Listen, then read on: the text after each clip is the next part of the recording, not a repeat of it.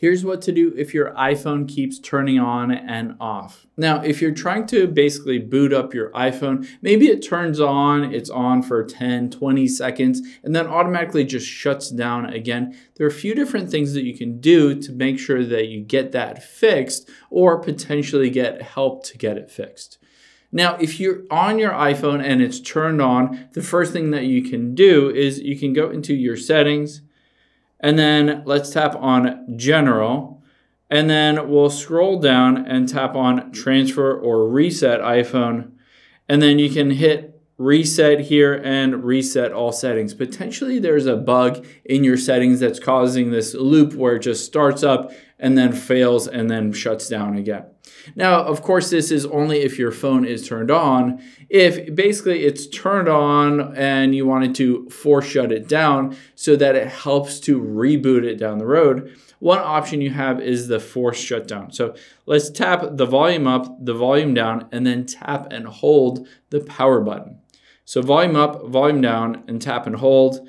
And now if you just keep holding that and you don't necessarily swipe to shut down, it will force shut down your phone and shut down all of the processes that are running on your phone. This sometimes helps if there's any kind of bug or glitch that's causing this infinite loop of shutting down and restarting.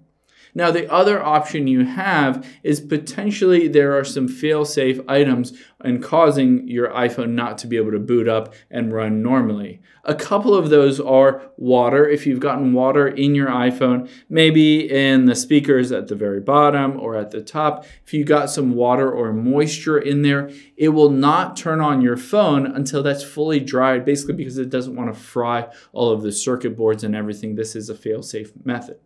The other thing is if your phone got too hot or it is currently too hot. So if you left it on the dash on your maybe car or wherever and it got too hot, it might just shut down your phone until it gets cool enough to boot back up so that it doesn't damage your phone.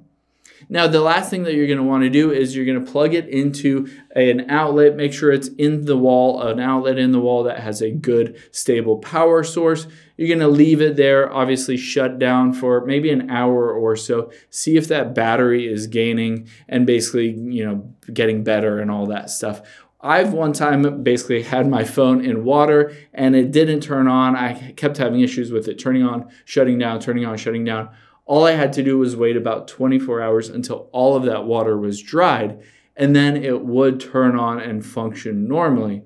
If it still doesn't turn on, then at that point, you probably just need to take it into Apple, have them run all the diagnostics on your iPhone itself. They'll be able to see if they can fix it. Maybe they'll install a new version of iOS, or you just might need to get a new phone. Hope this helps. If you have any questions on that, leave them in the comments down below, and I'll catch you on the next one.